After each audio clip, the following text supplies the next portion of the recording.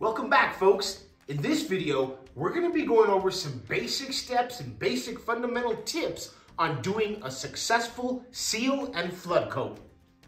Let's get going, shall we? So we've got this really big oversized charcuterie board that we started off with using Upstart Epoxy's deep pour epoxy to get this 1.5 inch thick pour on all these different colors. We used some of the mica powders from Upstart Epoxy's mica pigment pack, and we came up with this really cool board. We got this other template from craftedelements.com, and we were able to trace out this flame look here that really adds flair and a crisp contemporary look to this piece. Okay, folks, it's always important to make sure you have a good set of rubber gloves. I like to get mine at Harbor Freight. They're pretty cheap there, and they're really good quality gloves. So, anytime that you're doing a seal coat, a common rule of thumb is 1 ounce per square foot. I like using that formula, and then when you do the flood coat, the other aspect of that is 3 ounces per square foot. That's an okay formula to use, but you go through so much product doing that. I like to try and save as much as I can. That way I'm not having to recycle resin after. So what we're gonna do with this is we're gonna go ahead and we're gonna hit it with 24 ounces. And this will be a tentative flood coat or a tentative seal coat. So just depending how it goes. Sometimes you'll pour a flood coat / seal coat that goes perfect. You don't have any bubbles, you won't get any flies that land in your coat, and everything is just flawless. In that case, we'll call it a flood coat and we're done. But if you do have little bubbles that come up from these little areas or whatever, and you gotta go back and sand it and do another coat, then well, we'll call it a seal coat. That's kind of how we do it here, and it works out perfect every time. So what I'm gonna do is I have some Upstart Epoxy resin here. I've got their tabletop. I'm gonna go ahead and I'm going to put in a 1-to-1 ratio of the hardener and a 1-to-1 ratio of the epoxy resin here. So we'll check it out on our measuring cup here. And we're just gonna go with this right here. We see that this is actually 28 ounces. So we'll do 14 ounces of part A and 14 ounces of part B. So let's go here first. We're gonna go ahead and go with the hardener first for this one. Get 14 ounces in there. Go. Put our lid back on. Let's grab part A. We're gonna go up to 28 ounces.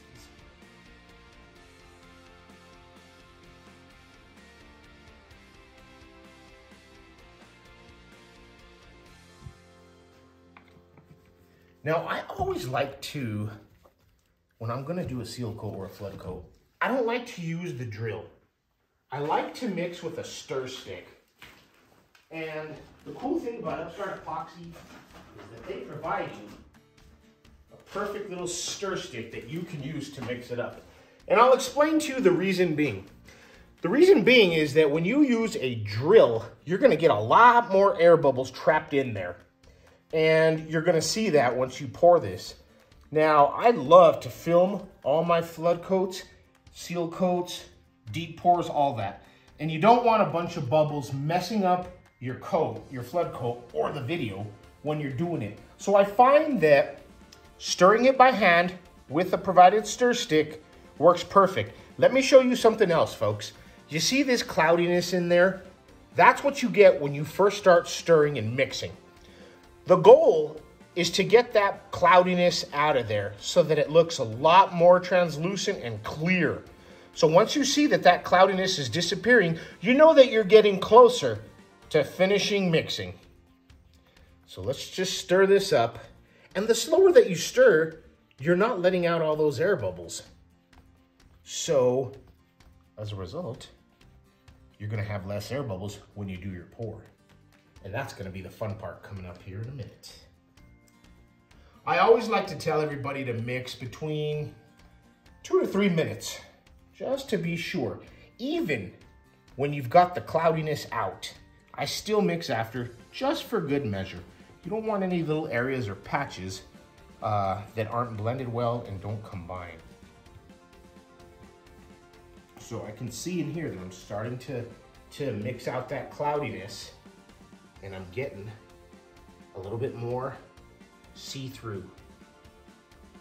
Yeah, see, check this out. This is exactly how we know that our mixture has gone good. Our stirring has gone good.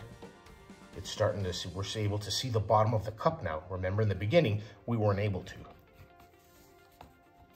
So let's just keep on mixing it up. Keep on stirring it up, making sure that part and that part A and that part B blend perfectly together.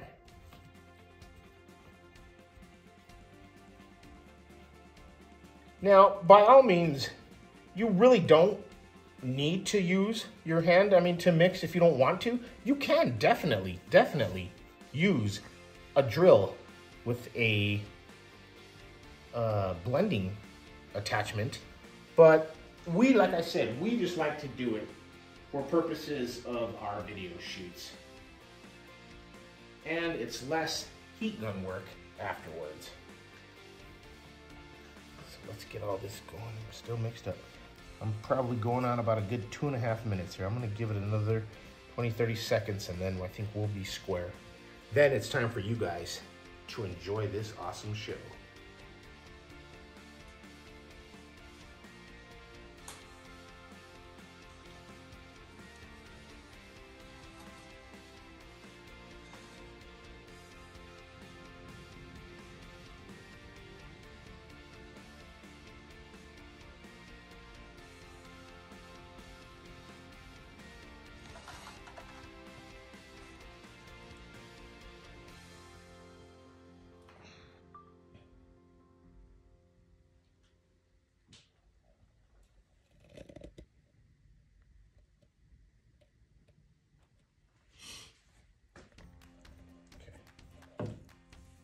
How cool was that, folks?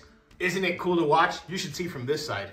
So what I like to do, once I have my resin poured on there, I like to chop these edges like this. You can do it with a hand, you can do it with a paintbrush, you can do it with a Bondo spreader, whatever you have to chop this area.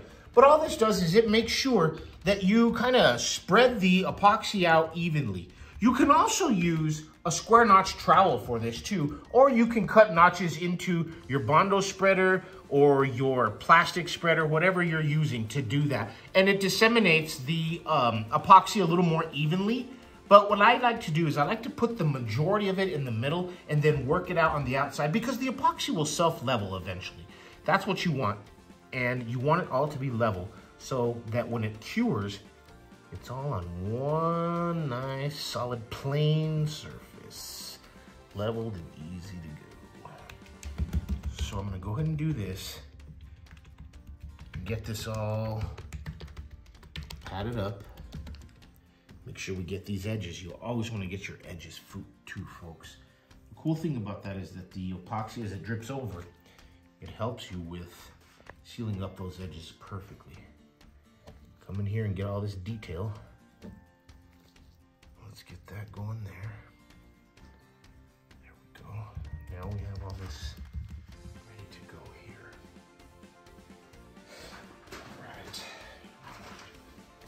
All right, now it's time to take off our gloves, because we're not going to need them, and if we do, we'll get another set. Now, we're going to come and get our trusty heat gun here, and we're going to extinguish some of these bubbles that we have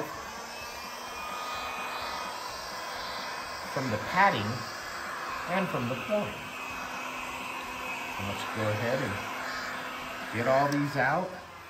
Now you can go with a super fast fan like that, but if you have debris around and stuff, you don't want to risk blowing that debris back up on your board or your table or whatever you're working on. So I like to go in a lower fan mode, a lower level. So I just hit the level. Make sure we get all those bubbles out. Get those all Folks, we've got everything sealed up. We got everything poured up. Now what we're gonna do is we're gonna give it 24 hours to cure, but we're still gonna go ahead and keep monitoring it just to make sure there's no debris that falls in there, there's no flies or anything like that that gets in there. Now, if you wanna cover your projects, you can definitely cover them, folks. I find that it's easier just to monitor mine and don't disturb the room. I'll come in here probably in an hour and make sure, real quietly, make sure and softly to not disrupt any debris or anything, and just make sure that nothing has fallen on the table and that everything's curing fine. There's no bubbles that are coming up from the wood or anything like that. If that's the case, I'll hit it with the heat gun a little bit more. So let's give it a 24-hour period, and we'll come back and we'll check it out tomorrow, folks, and let's see what we gotta do. This has been Steve with Upstart. We'll see you in a while. Well, folks, we're back. It's the next day. It's been 24 hours, and we noticed that this is gonna have to be a seal coat.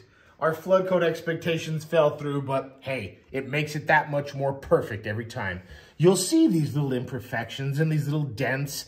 They're just little air pockets that what we're gonna do is we're gonna go ahead and get a little hand sander like this. We're gonna get some 120 grit, and we're just gonna sand over these little areas to make sure that we sand those out and that we create a mechanical bond. And what we're gonna do is we're just gonna sand over these areas. We're actually gonna sand the whole board just to scuff it up a little bit. And like I said, create that mechanical bond so that it brings all these imperfections to the surface, shows us where the little dimples are. That way, when we refill it with our flood coat, we know exactly what we're getting and what we're gonna fill, folks. You wanna go over the whole thing. Make sure you got a good even epoxy film on there. Scuff film, I like to call it. Cover all these little areas here. Just get it nice and sand it out smooth. And that's what we want. Now, put that down.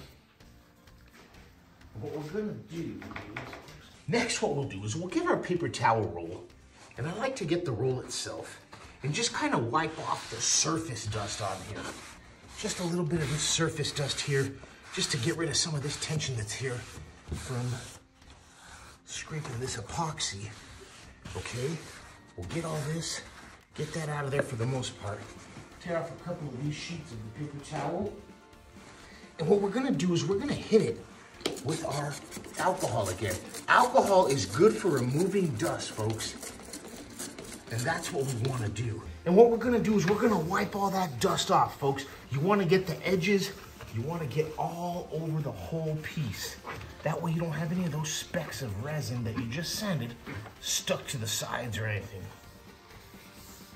Like I said, dust and alcohol don't go well together, so it's always good. If you ever wanna remove dust from your piece, always spray a little alcohol. And I use 70 to 90 isopropyl alcohol.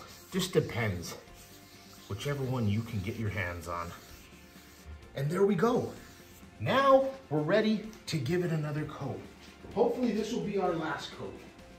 In most cases though, when you have real serious pitting or you have real serious imperfections like that, you may have to give it two seal coats. And in some cases, if it's pretty smooth and it's all ready to roll, you only got to give it one seal coat and one flood coat. That's what we're shooting for on this one, folks. Let's go ahead and slip these gloves on here. And we're going to see how much we can do out of this. We're not going to need too much because it's got that first layer on there. So let's see if we can get 24 ounces out of this. There's 12. Part A. Let's get part B. And let's go up to 24.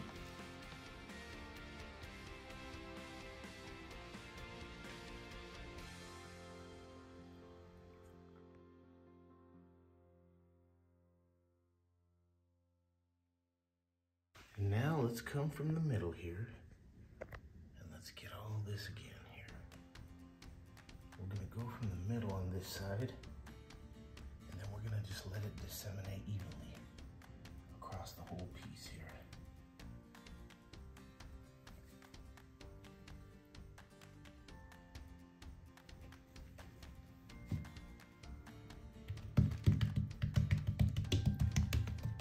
pat down this area like we showed you before to kind of help the epoxy move a little faster.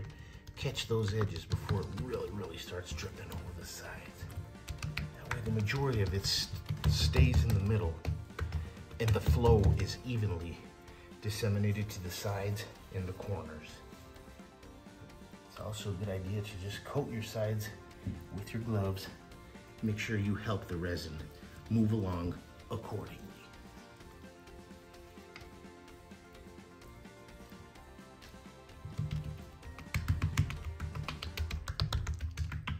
Now let's get our handy dandy blowtorch gun here. Put it on level 1 so we're not spraying around any debris in case there's any around here. And let's go ahead, fill in these cracks like we said. And look at that, it's starting to look good, folks. We want this thing to look like a sheet of glass when it's all said and done.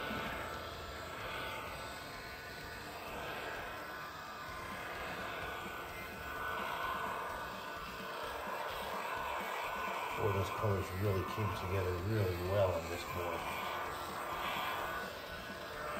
I'm really liking the way they tied in together. And there you go, folks. You see how that looks like one solid, continuous sheet of glass or sheet of ice. That's the look you're going for when you want to do a flood coat, folks. You don't want any little dimples. You don't want any little hairs. You don't want any imperfections or flaws in your flood coat. You want it crisp, clean, concise, and most importantly, consistent.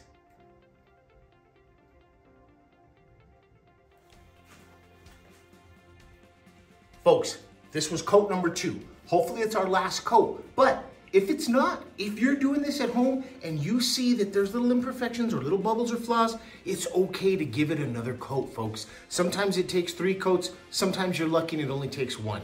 So we're gonna leave this be, we're gonna leave the room, leave it undisturbed so that nothing bothers it, and we'll check it in a little while occasionally. Other than that, we'll see how it goes in the morning and we'll go from there.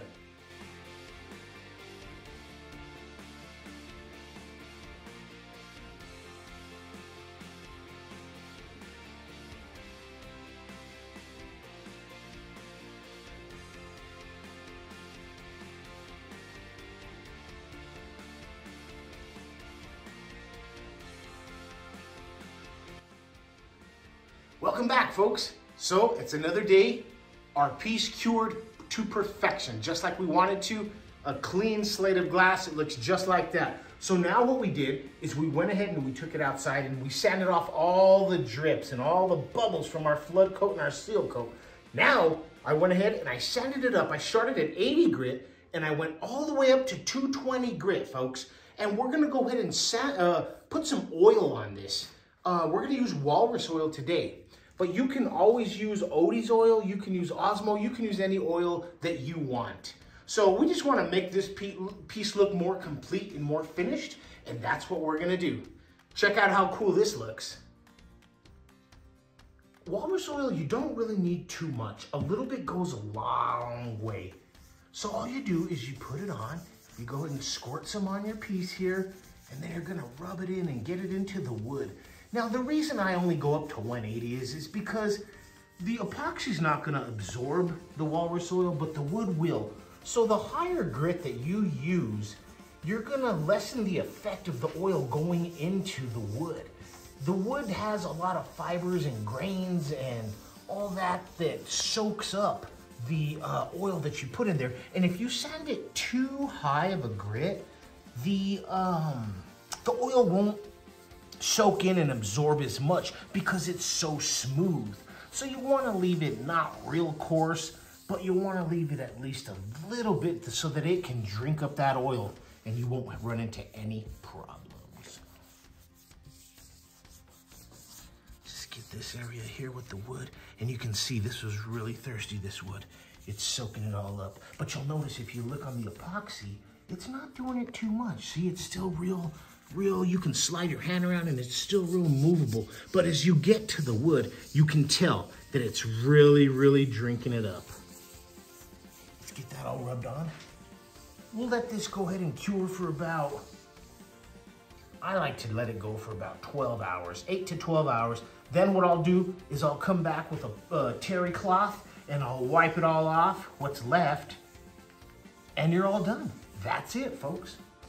Okay, it's been 8 hours. We came back to our piece and you can see that the walrus oil is still kind of absorbing into the epoxy. It's never gonna absorb into there, folks. It's epoxy. But the wood has taken it in and drank it really, really good. So I'm just gonna get this cloth and wipe off any excess that's on there. It's actually a paper towel. You can use a paper towel, you can use a terry cloth, you can use whatever your heart desires. Just nothing too abrasive that could scratch your product. I just say it's better to stick with a good old paper towel, folks. And that's it. Look at how beautiful that turned out. And that's the backside, folks. And look how beautiful this turned out, folks. This has just been a really big joy to work with. It was a fun piece, a fun project, a really fun pour, and the end result is something that you too can do. We're here to help you Upstart Epoxy. If you have any questions or comments, make sure you leave them down below in the comment section. If you haven't already, make sure you subscribe to our channel too. And you, one day, can be making cool and beautiful stuff just like this, folks. Once again, this has been Steve with Upstart, and we'll see you next time.